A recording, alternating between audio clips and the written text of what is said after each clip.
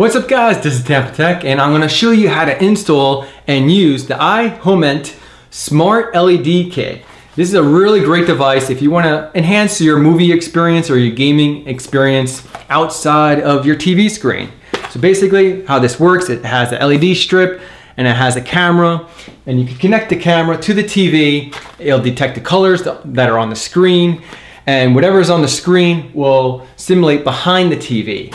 How it works, basically the LED strips, I have the settings set on part and set up all, and as you can see right here, I put the card, the camera detects red on the card and only that side of the screen turns red.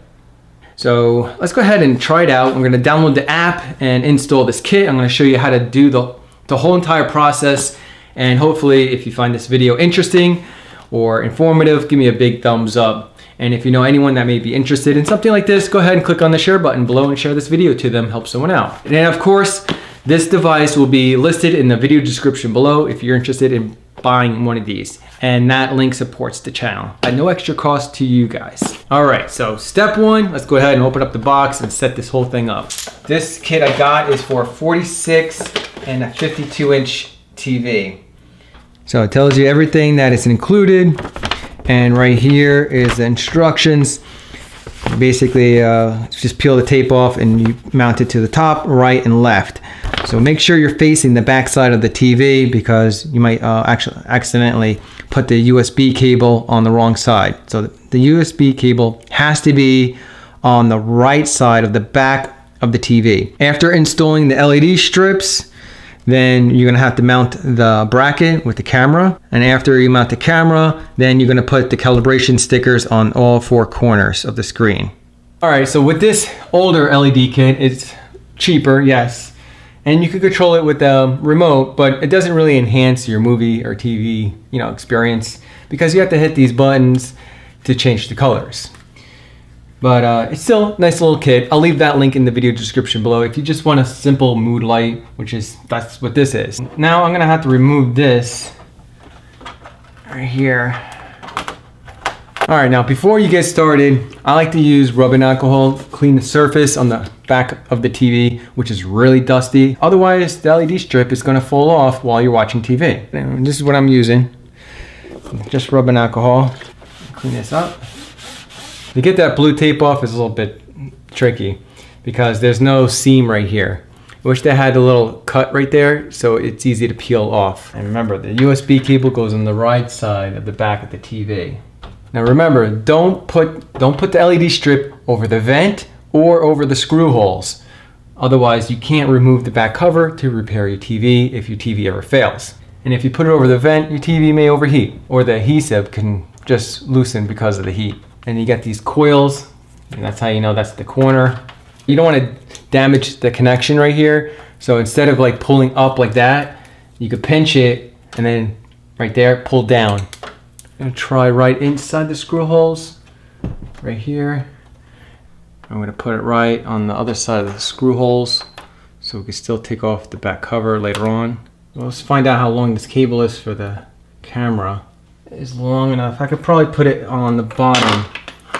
So I'm going to go ahead and do that. This is a 46-inch TV, if you're wondering. Let's clean the surface right here. It's labeled camera, so you can't really mess that up. So on this side right here, you plug into the LED strip. And this is your power. And this is the LED light letting you know it's powered on. I'm going to mount it right here. And we're gonna take the LED strip cable and we're gonna plug it in. It plugs in the bottom right here. And then you wanna mount the camera and take this tape off. And it goes right here. So you wanna just slide it in right there and push, and you'll hear a click. All right, so that's on really good. And then you have this tape. Let's go ahead and remove that. All right, so we're gonna measure the center of the TV. All right, so half of 114 is 57. Measure again, 57, which is right there. I'll plug in the camera to the control box. And now we have to plug in the power. Now before we plug in the power, we're going to put up the calibration stickers. Let's go ahead and take this off. I'm going to put these in the corners. You want to make sure that you clear everything from the floor. So about like maybe 1 meter, which is 40 inches. And you want to make sure that the room is lit. The color will turn green after the calibration is successful. And then you could turn on your TV. So I just plugged it in and it's calibrating right now. All right, so the calibration is complete because it is solid green. The LED strip is solid green. And now we're gonna download and set up the app to the control box. So download BACKLIGT and select. All right, it's searching. I'm gonna select that. It's connecting. Please enter the name of the device. It is called HomeMent. Complete. I think it's connected via Bluetooth. Let's see if it works. It's lower. Oh yeah, it's working. Turn on the TV.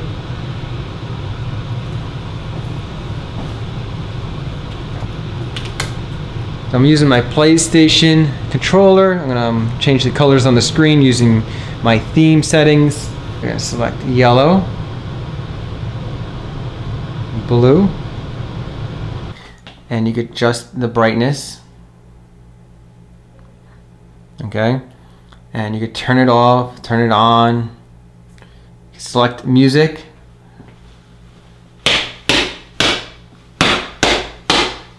So it detects sound, no problem. All right, and it has different themes right here for sound. You can select any color you want. Right here, I like it on video mode. When I increased the color to 50 to all the way up to 70, that did help the camera detect the colors that are on the screen. And it changes fairly quick, but I noticed that if you select all mode, it just, in my opinion, works a little bit better. See?